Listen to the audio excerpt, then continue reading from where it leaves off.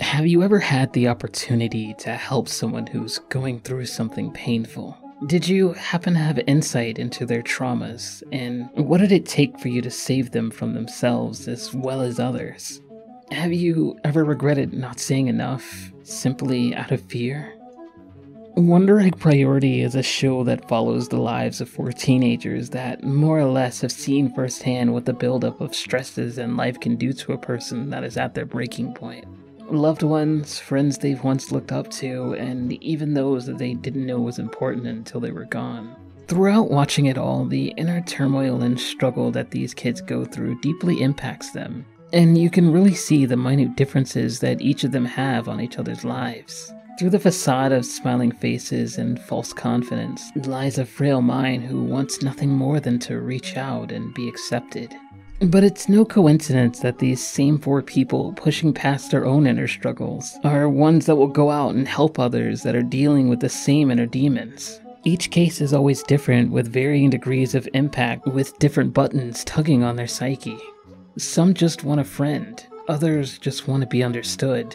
Each person is a delicate case, and you never really know what's ailing someone based on their appearance alone. While it's easy to miss that some people aren't happy with their current life due to the way they hold themselves in public, it's much easier to ignore, berate, or even belittle someone for their issues. Something that's all too common, and could very well lead someone down an even more negative path. The topic of pain that you feel is often a social taboo, one that has been beat into my head, probably as well as others. But there's a deep level of vulnerability that comes from being able to express that sorrow. You likely won't be able to walk up to a stranger and ask them to lay out everything that's going on in their life. But you could easily see someone having a bad day and make it better or worse subconsciously by projecting good or bad vibes towards them.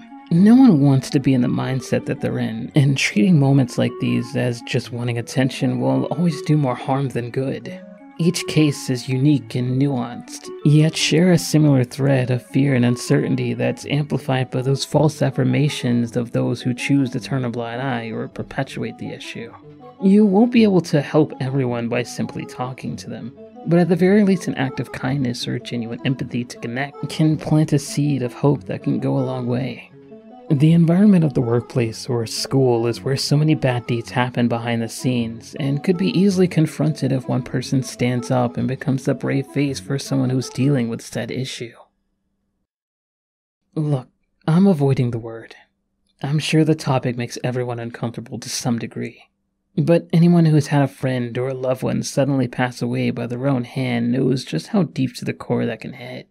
It's not the type of thing you can just forget about. It's a looming horror in the back of your mind, raising more questions that could ever be understood. But the most debilitating tragedy that befalls behind this is that there often is preventions that could stop it. Someone going through their struggles and downfalls don't often see the whole picture. They're not thinking with the same rationale they've always been in. Sometimes what it really takes is knowing that someone out there really understands and is able to see them the way they are. Not the cornered-in, scarred individual they've built up to be all there is in the world. Some just really need someone to show them that they can fight on, and that there is more to the issue at hand. A friend, or at the very least someone they can talk to. It doesn't matter. So I'm done with pretending that I don't see anything! Wonder Egg Priority does do a great job of presenting that cause of the underlying stresses, but done so in a way where coping and facing your trauma is more than just seeing things for what they really are. They're not just words someone said to you, or a group of people who want to abuse you. They're tangible things that can get you, hurt you, or even crush your spirit. And the more these feelings and experiences pile up, the bigger and more grotesque the situation becomes until, eventually...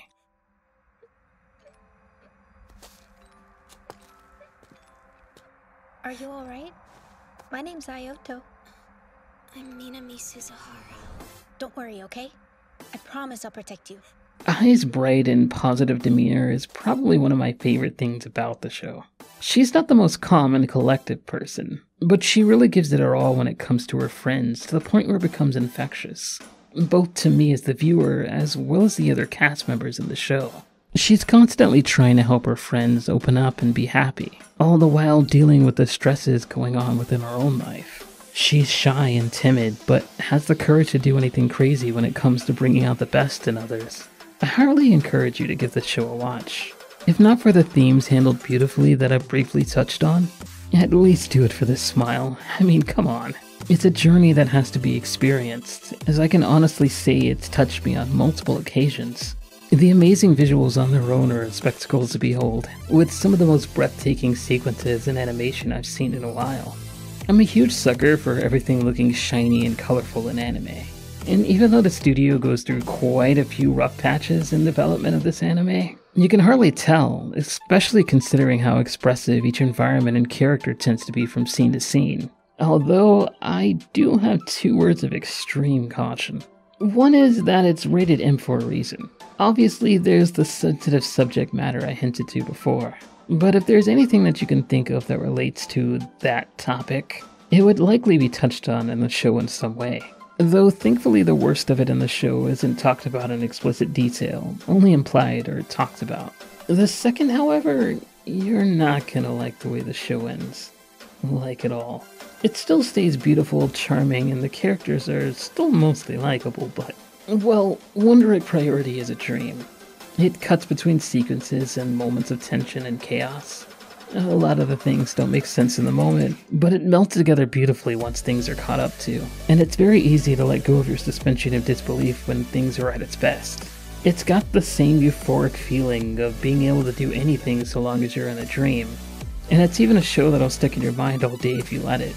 But have you ever had one of those dreams where everything's a mess and you wake up feeling confused and wondering what weird movie you must have watched the night before for that even to be a thing? Yeah, expect that. I wouldn't say that it's so bad you shouldn't watch it, but it's nice to at least expecting things won't be as great and cohesive as it is in the beginning. Either way, it's still a beautiful story that would stick with me for a long time to come.